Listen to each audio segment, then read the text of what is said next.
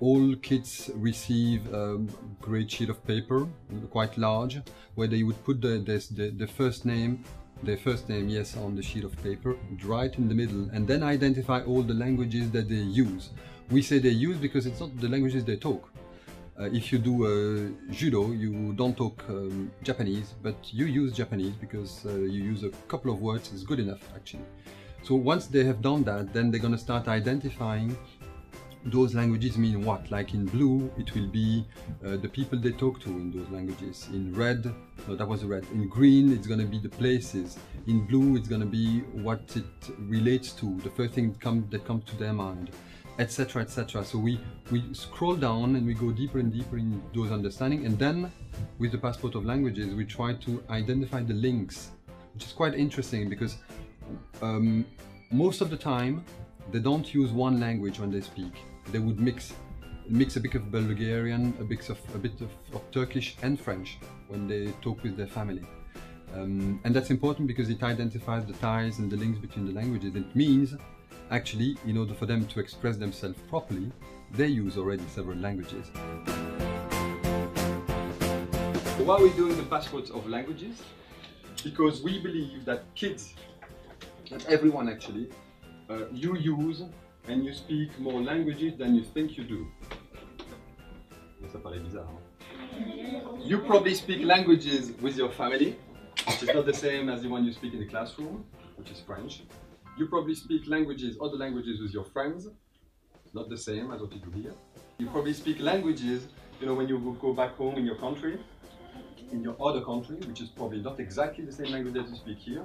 Perhaps when you go buy something at the grocery, you speak another languages, and in fact what you do is you speak many different languages, or you hear many different languages throughout the day. Okay, and you know that, but you have never taken note of it. You have never written that somewhere. What you're going to do here, we're going to write it down, because we believe, as teachers say professor, we believe that it's very important for your brain. Your brain does not operate the same by the fact that you speak many languages. Someone who speaks French all day long, c'est quelqu'un qui parle français tout le temps. D'accord? Il pense seulement en français. He only thinks in French. There's only one language in his mind. And perhaps when he opens the TV, he hears another language. But that's all. You, on the other hand, we believe that actually you use many more languages. So in your brain, not the same happens. There are more connections. Okay? So this is why we think it's important for you to identify those languages, and also for you to use those other languages in the classroom.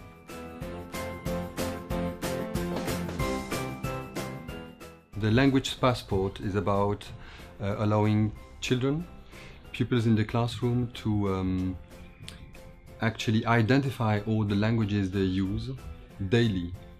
Not just French in the classroom, but they use languages in their family. They use other languages perhaps when they go back in their home country, or what is the home country of their parents. They use perhaps other languages with friends.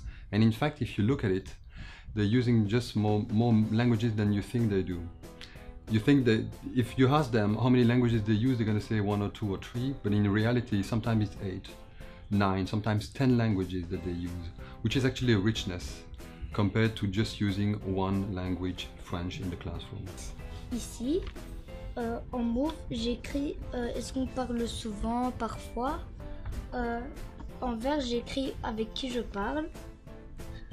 En rouge, j'écris où que je parle. En orange, j'écris de quoi on parle. Et en brun, j'écris que je réfléchis en quelle langue, que je dis des secrets en quelle langue, que je calcule en quelle langue, que je me fâche en quelle langue, que je rêve en quelle langue. Et ici, en rose, on a relié parce que parfois, moi je parle français et turc, je mélange. So with this language passport, you start to get an idea of the complexity and the multiplicity of the children's language world. So this is a pupil who speaks French in school, so he says he speaks it everywhere, but he also speaks Turkish and Bulgarian at home, so these are two very strong languages for him. You also see some other interesting introductions with things like Polish and Russian, where he's clearly learnt from friends and from other people. Maybe he only speaks a few words. He does Japanese. He uses Japanese when he's doing karate. So again, he might not be able to say anything, but he understands a few words. And the children in the school here learn Dutch, and so he's got Dutch as one of his languages. But you can see he associates it with his teacher. But he's also been using it when he's been on a trip on some kind of water boat. And also, interestingly, his aunt, he hears German when his aunt, who lives in Germany, comes to stay with his grandparents. So if you just look at this, even though there are probably 3 dominant strong languages, he's understood and documented a whole variety of other very small competencies that he has, but are nonetheless an important and relevant part of his life. Why it's important for me to use languages of the children in the classroom is that it really opens up to much more interactions, first of all, much more expression from the kids. It calls to their emotional being, which is what they hear at home, is sometimes very often another language than what they use at school. And therefore, in terms of cognitive connections, it's bigger, it's wider than if you just tell them speak French. Because if you just tell them speak French, for them, they use it here, perhaps they use it a little bit outside, but at home that's not what they're using. So actually there is a lack of connection, just like a whiteboard, French for them, and you're trying to plug things on the whiteboard. But if they use their own languages, the board is not white, there's things written in it already, and they can make the connections, and in terms of learning, it makes a difference, in fact.